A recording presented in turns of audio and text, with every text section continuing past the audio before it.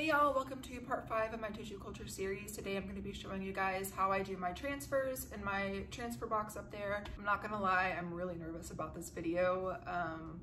There's just a lot of steps to this and it's really complicated, and it's a really crucial part of the tissue culture process, and I want to make sure that everything is perfect for you guys. And I'm not gonna lie, I didn't really think this video through very well, so we're kind of just winging it, and hopefully I cover everything okay. I am gonna kind of talk you through the process, and then I'm gonna do a demo, and the reason for that is that I just don't want to be talking a lot near my transfer box and moving my hands and all that stuff. There are many ways to do this, so I'm just going to show you what I have come up with. This works best for me. Obviously, I don't have a laminar flow hood. If you have access to a laminar flow hood, that's going to make things a lot simpler, but if you don't, no worries, it's totally fine. I don't work in a laminar flow hood and I don't have any issues. It took me a while to perfect my technique. You know, there for a while I was getting some contaminations here and there, but since I started implementing my new technique, I have not had, knock on wood, a single contamination so far. Anyways, I'm struggling with my words today, so we're gonna go ahead and just get into the video. So the most important part of my transfer process is the prep work. As you can see right here, this is where I do all of my transfers at. I use that little box right up there. I just put it on my desk, and that's where I do all of my transfers. The goal is to get your area as sterile as possible. My environment is not technically sterile, but it is heavily disinfected. So I start prepping my workspace by making sure the vent above my work area is closed. I actually keep that one closed all the time because it's not really necessary, since I have another vent in my kitchen and I have a couple in my living room over here. So I don't really need it. It doesn't really serve any purpose, and it is directly over my plants and my workspace, so it's easier for me to just keep it closed at all times. If you can't keep yours closed at all times, just make sure that it is closed while you're working if you do have a vent near your work area. The second thing that I do is I make sure that my air conditioning is turned off, all of my fans are turned off, and my windows and doors are all shut. You don't want any air circulating in your work area because that's going to contribute to contaminations. The next thing that I do is I make sure that my work area is as clean as I can possibly get it. So that doesn't include just my desk. That means the floors, that means my kitchen counters, there's no dirty dishes laying in my sink. I make sure the whole area is as clean as I can possibly get it. So I sweep and I mop, and I add bleach to my mop water. I spray down my kitchen counters with bleach, and I spray down my work table with bleach as well. So everything is disinfected and just as close to sterile as I can possibly get it without actually being sterile. So those are two really important steps. You don't want to skip out on either one of those. Make sure there's no air circulating and make sure everything is super clean. I use 10% bleach. I have some in a spray bottle, and that's what I spray everything down with. I also keep my tools that I'm using, my forceps and my knife, in a jar of 10% bleach, and that's just what I like to use. I always wear gloves and a mask whenever I'm working because I need to spray down my hands with bleach before I put them in my box. If you pull your hands out of your box, you need to make sure you spray them down again before putting them back in your box. Anything that goes into your box needs to be sprayed down with bleach. I also wear a mask just to make sure that I'm not breathing any contaminants into my transfer box as well. As far as my plate that I work on, I have sterilized it before in my Instant Pot, and that worked well, but now I kind of feel that it's just an unnecessary step. What I do now is I just spray down the plate with the 10% bleach and let it set, and that seems to do just fine. If you want to sterilize your tools and your transfer plate in an Instant Pot, you totally can. It's really simple and easy to do. Like I said, I just feel like it's kind of an unnecessary step. I've cut it out and I don't get any contamination. So it's just easier to not do that part, and the bleach seems to work okay. I like to start out by spraying down all the sides of my box, including the front face that I have saran wrap. I spray down the inside of that as well. And then I spray everything that I put into the box. After everything is sprayed down and in the box, I let it sit out for about 20 minutes or so before I start working. Once everything has been sitting in the bleach for at least 20 minutes, then I am okay to begin working. Oh, my foot's asleep. Okay, so once I'm ready to start working in my space, when it comes to selecting my containers from which I'm going to be taking my subcultures from, I just look to see which ones have really developed shoots. So I'm going to show you a couple of examples. This right here is a caramel marble. I don't know if you can see it very well.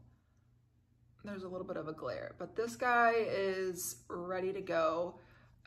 This part of the cluster will stay in here, and then I'll just cut off all these other matured shoots. There's probably 4 or 5 in this one that I'm gonna take. And then I have this one as well. Again, this small cluster down here, I'll leave it in the container. I actually might switch it over to a different media. I haven't decided yet, but sometimes I'll leave them in the containers they were already in. Sometimes I'll move them to a different one, but this one is ready to go as well. And again, it probably has 4 to 5 shoots. This is, oh, you can't see. These are wizards, and I have some in here.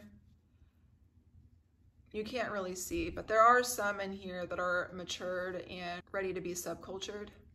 Same thing with these guys, wizards again. I've got quite a few in here that are ready to be subcultured. I know it's hard to see with all of the condensation, but you guys will see once I get the containers open. Okay, so I think that concludes the talk through portion of this video. So now I'm gonna go ahead and start cleaning my workspace and get everything set up. Then we can begin the demo part of this video. So I will see you guys in just a second. Okay, so as you can see, I have my mask and my gloves on, and here is my workspace. I have my containers over here. This is my plate. I sprayed bleach on it, and then I just stand it up with the face of the plate leaned up against the back of the tub. And then I have over here my tools that are sitting in 10% bleach. The whole entire tub has been sprayed down with bleach as well. And we are about to get started. Okay, so we are now ready to begin working. I'm gonna start by taking my container and removing the saran wrap around the edge of the container. It's best to try to do this on the side of your work plate. You really want to avoid reaching over your plate. My box is really small, so that's kind of hard to do, but I just do the best I can. Okay, so I'm gonna open up my container and then just pull out the clusters that I think are ready. This one doesn't really have very many, but I think I can get a couple.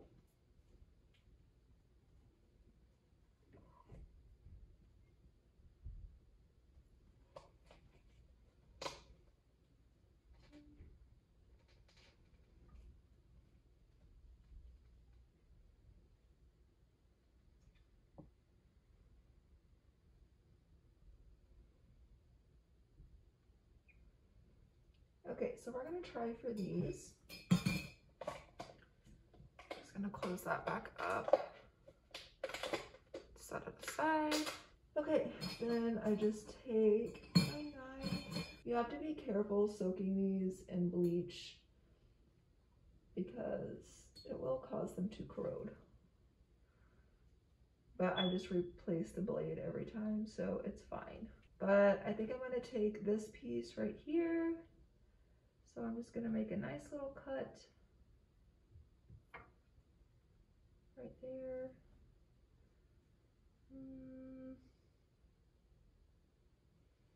This guy's really pretty, but it's kind of small. I might try to take it. Whoops. That one might die. We'll see. I'm just gonna set that to the side. Pull these over here. look around for some more. Okay. Sometimes they'll just literally fall off. We might be able to work with that, we'll see. Yeah, they're just falling off, which kind of helps. Let's see if we can just pull them apart.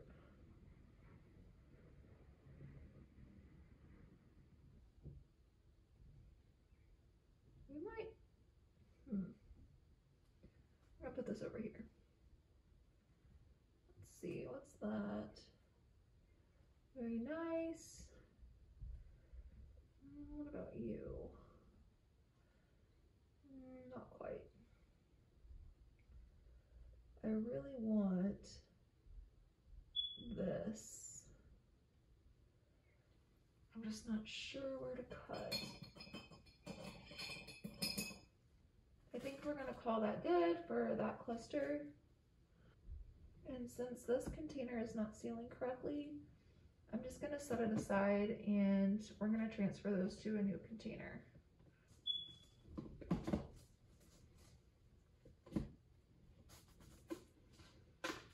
Okay, same thing.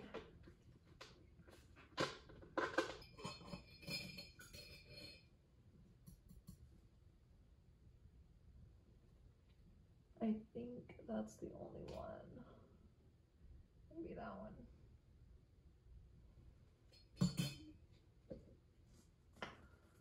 Good go.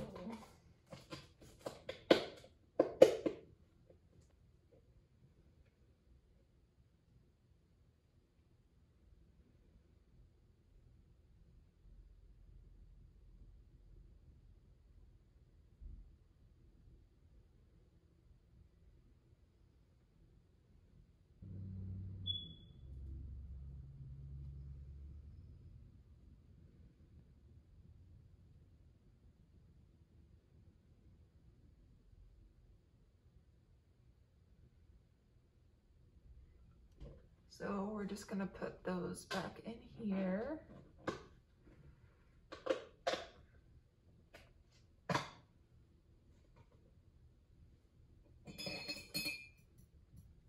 Make sure that everything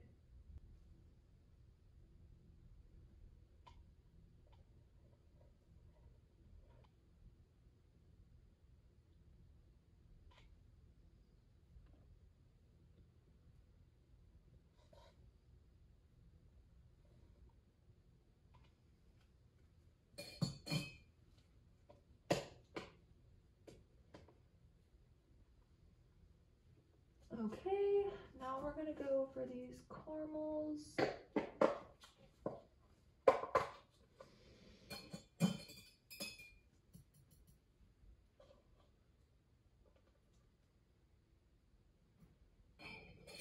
Okay, so these have a lot of roots, which is amazing. So it's always best to try to take plants that also have a root. This is the first time I've ever taken any explants off of a caramel marble. I'm gonna bring this over here.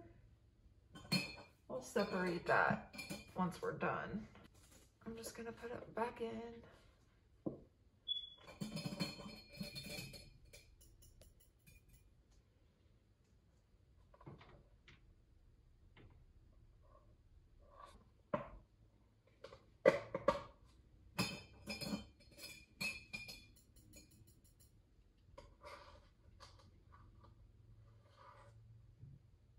I think I can actually pull this one apart.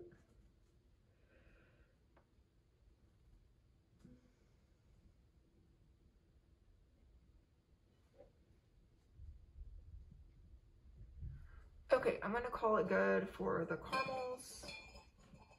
I think we have enough.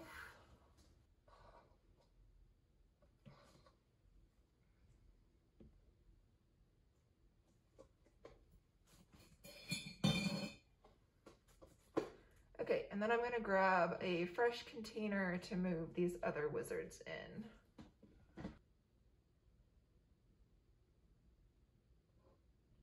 Go ahead and put those in there too.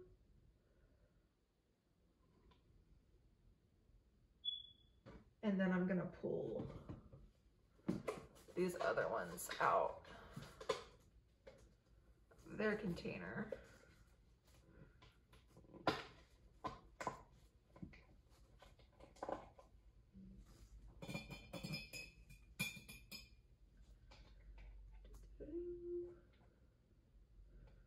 Because I think the lid isn't sealing all the way. I don't want them to get contaminated. So we're just gonna pull them out.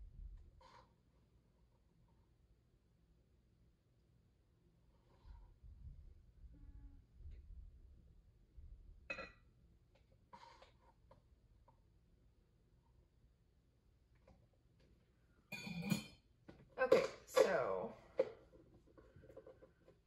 I'm gonna set these off to the side. Okay, so now that I don't have to worry about contamination anymore, everything is out of the way, I'm gonna go ahead and re-saran wrap, parafilm these containers so I can put them back on the shelf. Then I'm gonna pull this out and start cutting up these guys to get them down to individual plantlets, and then we will also plant them. Okay, so I'm just gonna cut these up a little bit more if I can. I'm gonna try to leave at least one root on every plantlet.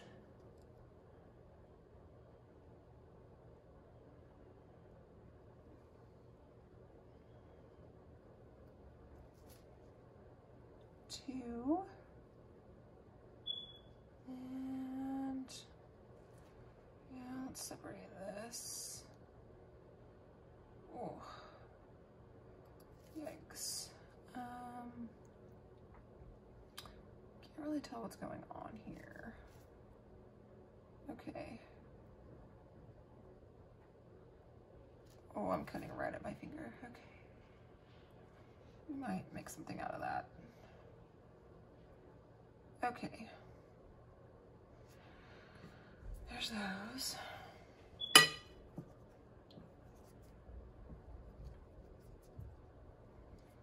Okay, this one's really complicated. I might be able to break it apart.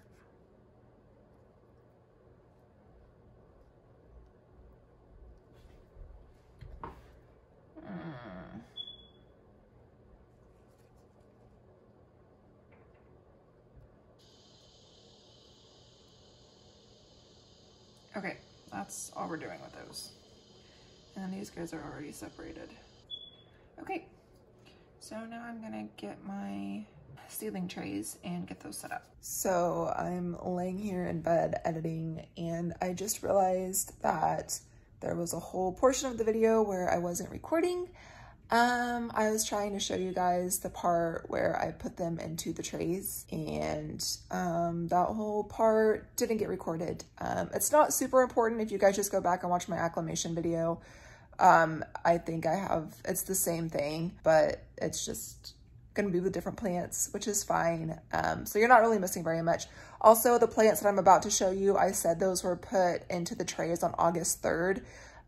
It was actually July 29th. So they're a little bit older than I said they were in the video. Sorry guys. So I have them in their trays, and they are labeled with what they are and the date. And I'm just gonna go ahead and put the dome lids on and get them over on the heat mat. Okay, I wanted to go ahead and show you guys what they look like roughly a month after pulling them out of tissue culture.